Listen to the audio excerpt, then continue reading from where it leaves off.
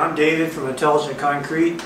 We're here to talk to you today about ASCM C215. Now I'm not a scholar of the numbers, so I have to use words. Let me tell you what that says. It's a standard test method for fundamental, transverse, longitudinal, and torsional resonant frequencies for concrete specimens. Wow, that's a lot of words. Remember when I talked to you before, we talked about modulus of elasticity and how you could calculate it from a stress-strain curve when you tested a cylinder? That's the static modulus of elasticity. Let's just call this the dynamic modulus of elasticity. I'm going to put in a dynamic pulse, we're going to read the frequency and be able to calculate a modulus from that. I've got a bunch of equipment sitting here. I've got this nice little laptop. It's just a standard laptop, anything you can buy off of Amazon. But I got a bunch of stuff plugged into it. And the key is it all comes down to this little accelerometer. So this equipment we bought from Olson Engineering in Golden, Colorado. We're not endorsing them. We're not getting paid to advertise for them. There are a lot of people who make this equipment. But this is a handy little device, and we bought it from them because they're local, and so we use it and we like it a lot. Okay, Whitney's going to join us and help demonstrate this, and we'll talk about how it's used in some of the qualification for concrete testing. So Whitney, good morning. Hi there. So I was explaining that we have the Olson equipment that we bought, and I was just getting ready to set this up. Cool. And I know you are the perfect tapper. I am so good at this. She is the scientific tapper. Nobody can strike a beam with a hammer better than Whitney. The first time David was training me on it, because he started doing this test, he was like, "Okay, now try to give it like a kind of diagonal tap," and every time I tapped it, because he was trying to show me what a bad reading looked like, and every time the reading was just, he was like, "Oh my gosh." It's like, well, I guess you're taking over. So this is just a little bit of a grease. It's just like if you get your heart readings at the hospital, they put a little stuff in to make it stick. That's basically what this is too. So we have a picture here on the screen, and it shows us how to set things up. So we're going to just do one. We're going to do a, we'll do longitudinal. That's all right. It tells us to do longitudinal. So normally the standard only calls for latitude, right? Yeah, we can do longitudinal, which is the longitudinal modulus. We can do transverse, which is the transverse modulus, and we can do torsion, which is the torsional modulus. All the moduli are different. Okay, so let's see if we're ready here. We are ready. So we're ready for the perfect tap. Yeah, let's see. Now I probably won't get the perfect tap this time. It's we're a lot ready. of pressure, David. Oops. Where am I tapping? Oh, on the side here. See the picture, tapping on the end.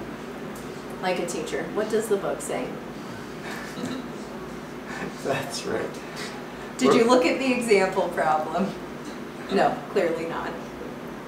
Okay. We're getting just enough vibration. You have to take your hand off the table. I'm getting in trouble today. He's going to send me to detention here. David used to be a professor, so... Okay. He puts on that professor cap sometimes. That was not me, David. There's just too much vibration on the table. Ah, perfect! It could not be better. It could not be better. Perfect tap. So what we see is, you see a set of vibrations. So it's vibrating back and forth, back and forth, back and forth, back and forth, back and forth, up and down the beam with the vibration. And it does a fast Fourier transform and finds the resonant frequency. How this will actually resonate, what is its main vibration that'll resonate. And we get one perfect peak from the perfect tap that we got. And we can read the hertz of that. We're seeing 2929.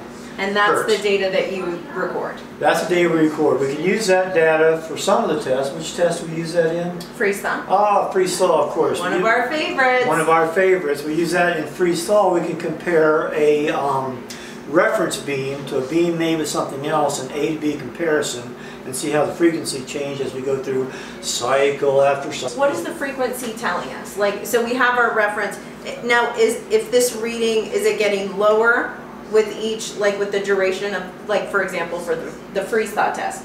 Right. Frequency is a function of stiffness. Stiffness is modulus. Okay. So we should be seeing a decrease as the test progresses. So the stiffer, the higher the frequency. Okay. So yeah, if the concrete as a whole downgrades, then it'll lower the stiffness, and so it'll get, the frequency will get lower, the modulus will get lower. Okay. But, Yes. if it cracks, then the distance is shorter.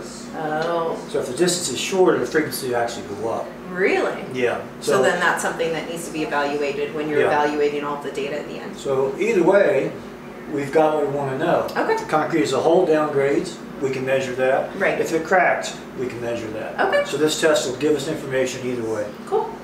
So that's pretty much it. That's dynamic modulus. One side note, a lot of people use dynamic modulus in analysis. So typically we think of dynamic modulus as being greater than static modulus.